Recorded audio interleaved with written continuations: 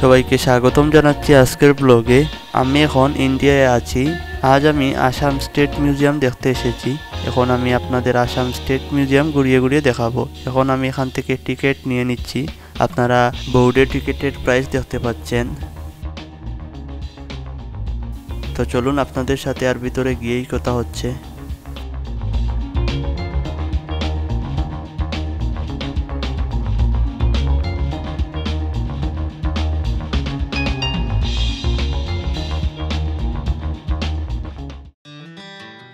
এটি হচ্ছে আসাম স্টেট মিউজিয়ামের রিসেপশন। আপনারা এখানে আসামের হাজার বছরের ঐতিহ্য দেখতে পাবেন। আগের দিনের লোকেরা কিভাবে জীবনযাপন করত এবং তাদের দৈনন্দিন কাজে ব্যবহৃত জিনিসপত্র দেখতে পাবেন।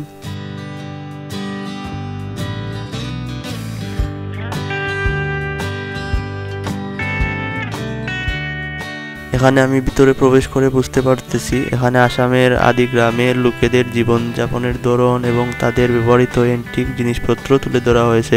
এই জায়গাটি আসলে অনেক বড়, প্রায় 5 তলার মতো। আমার সবকিছু দেখানো সম্ভব নয়। আমি আমার দ্বারা যতটুকু সম্ভব আপনাদের ঠিক ততটুকু দেখাবো। আপনারা সেগুলো উপভোগ করুন এবং আমার চ্যানেলটি অবশ্যই সাবস্ক্রাইব করতে ভুলবেন না।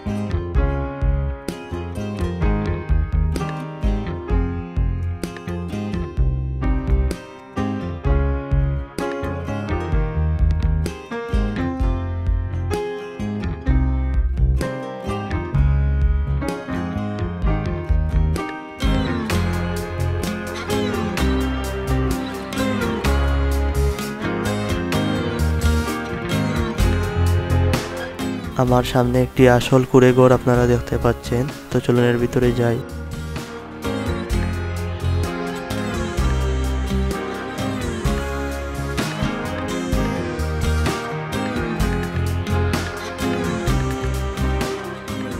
এখানে ঢুকে মনে হচ্ছে আমি কোনো গ্রামের কুঁড়েঘরের মধ্যে আছি। আমি হয়তো ঠিক জানি না এভাবে আমাদের দেশের গ্রামের লোকেরা এখন আর থাকে কিনা। এখানে সবগুলো জিনিস আসল ব্যবহার করা হয়েছে। আপনারা পাশে তাকালেই দেখতে পাবেন এখানে গ্রামের লোকেদের পালং এবং তাদের রান্নাঘরের ধরন এবং তাদের রান্নাঘরে যেসব জিনিসপত্র থাকে ঠিক সেভাবেও এখানে সাজানো হয়েছে। আমরা এখন অস্ত্র সেকশনে এসেছি, যেখানে আদি অস্ত্র থেকে শুরু করে দ্বিতীয় বিশ্বযুদ্ধে ব্যবহৃত পারমাণবিক বোম সবকিছু দেখতে পাচ্ছেন। সামনেই আপনারা পারমাণবিক বোম দেখতে পেলেন। এই জায়গাটি আসলে অনেক বড় এবং এটি আমি আগেই বলেছিলাম আপনাদের।